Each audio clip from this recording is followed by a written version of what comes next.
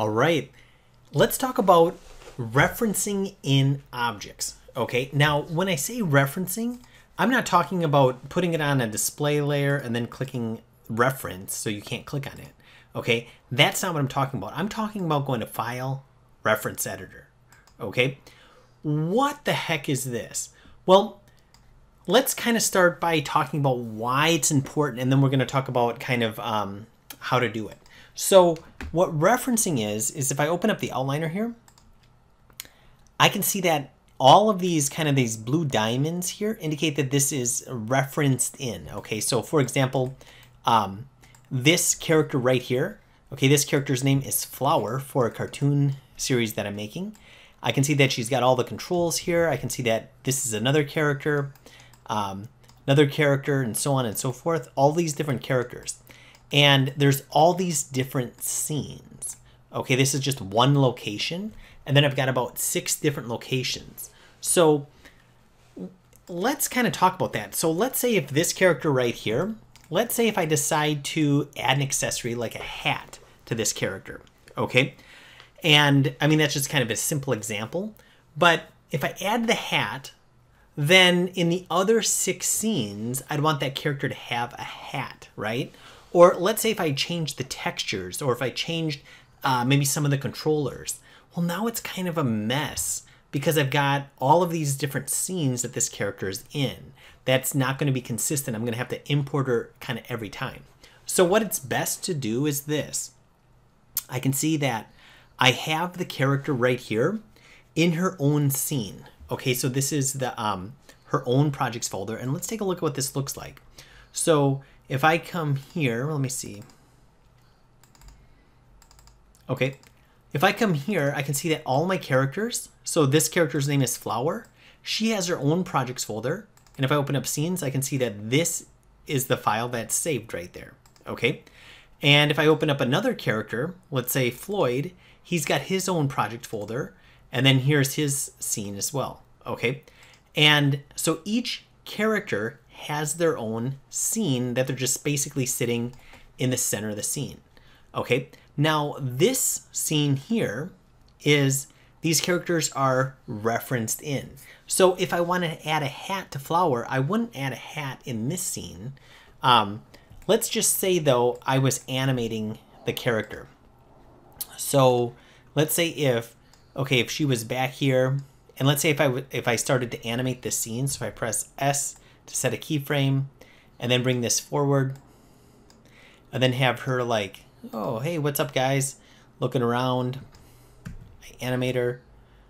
Okay, and she's kind of moving around. She's doing her thing.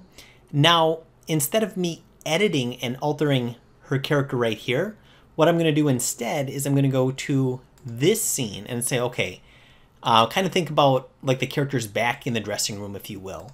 And I'm going to say, you know what, I'm going to make sure she's got her hat on. So I'm going to go up here and insert edge loop. You know, really do whatever I want, make this as complex as I want. I could even change the, the rigging controls or whatever. So there we go. There's her hat. She's ready for everything. And if I test this, I'm like, you know what? Okay, the hat doesn't come along for the ride. So I might have to kind of get a little bit more complex with this. And I'm going to call this hat. Whoop. And let's see, where would I put this? So if I go into here, root control, I can see, let's see if I go into root, flower body. Okay, probably if I put it in there. So if I go in here, flower body. Okay, let's see if it comes along for the ride now. Aha, yeah, there it comes along for the ride.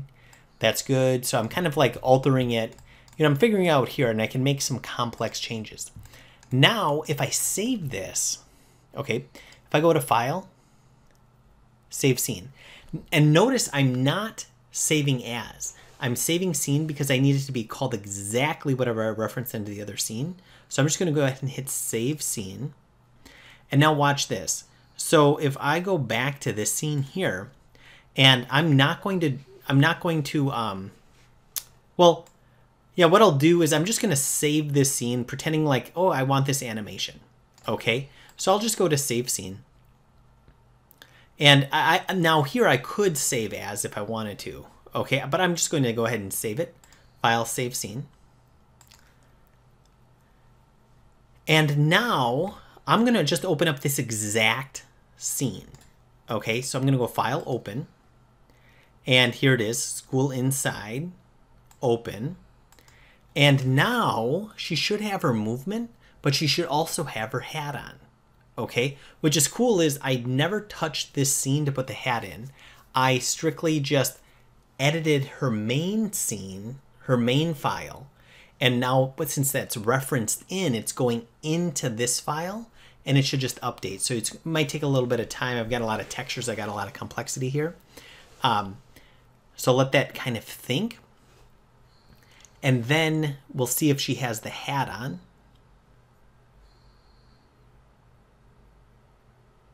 I can see down at the lower left-hand corner, this is the progress bar. And it's still thinking. And that's totally okay.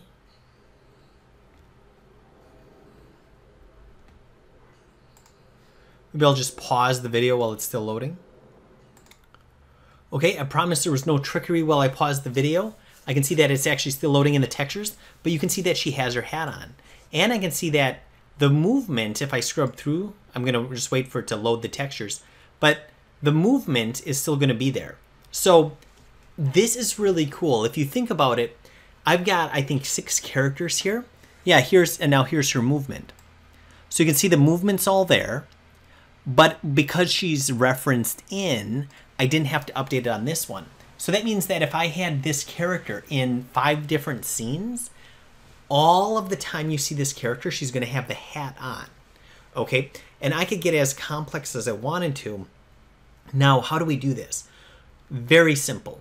Okay, so on this one, on this initial scene, I can just save this, whatever I want. File, save scene as, and call it whatever I want.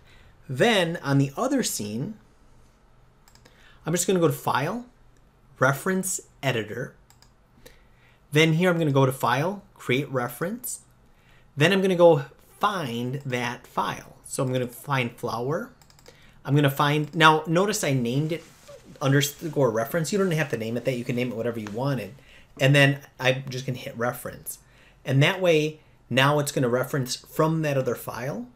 By the way, I do not move any of the files that are for her texture. I leave that in the other folder and her own projects folder. So each one of these characters has their own projects folder. You can see that I referenced in all the characters, and I even referenced in this background, this school. So let's say if I wanted to change the lighting in the school, or if I wanted to change the materials or even the modeling or anything about the school, this environment, I would open up the environment scene that's just by itself, has no characters in. I would make my edits there, save it, and then when I open up this file, all of those edits should magically just appear. So now if you think about this, this is really cool. We could have, I could have, let's say I've got 1, 2, 3, 4, 5, 6 characters here. And what I could do is have 6 people, 6 different artists working on each character. And they could be making edits to the character. They could be reworking their textures. They could be reworking their controllers, whatever we want. And then it's all referenced into this file. The only thing I'd have to do is go to open scene, and then poof, like magic, I can see all the edits that all of my team have been working on. It's not like we have to transfer files and stuff. Now, granted, it does have to be, you know, the computers have to somehow be linked onto a network. In this case, I have all the files on the same computer, so it's kind of easy. But I feel like I want you to get in the thought process of not, hey, I'm going to import this character into the scene, and then I'm going to import this character into the scene. And then if you import each one, then it becomes a mess. Because then once again, if you add the hat to this character, and let's say you have 10 other scenes, you're going to have to remember to add the hat on each scene. And obviously the hat's just kind of a simple example, but if you made a significant change, let's say something that was super important, like you wanted to change this guy's eyeball color, okay? And that needs to be consistent on all of them, instead of having to re-import them and redo the animation, okay? Let's not kind of blow that off, because when you do it this way, you can really keep all the animation. And just like I was showing here, so the animation's done, I'm just kind of adding to the character, I'm kind of changing some things here or there, but then that doesn't need to be redone. So hopefully that was helpful. I think this can be a very confusing concept if you don't have a lot of things to work with, or if you're not working on a big kind of production team. I think it's kind of hard to see the importance of referencing. So hopefully that was helpful.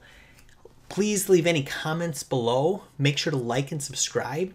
Videos like this every week. I want to just kind of help you guys out and just kind of blow this up huge. So thanks for listening, and talk to you next time.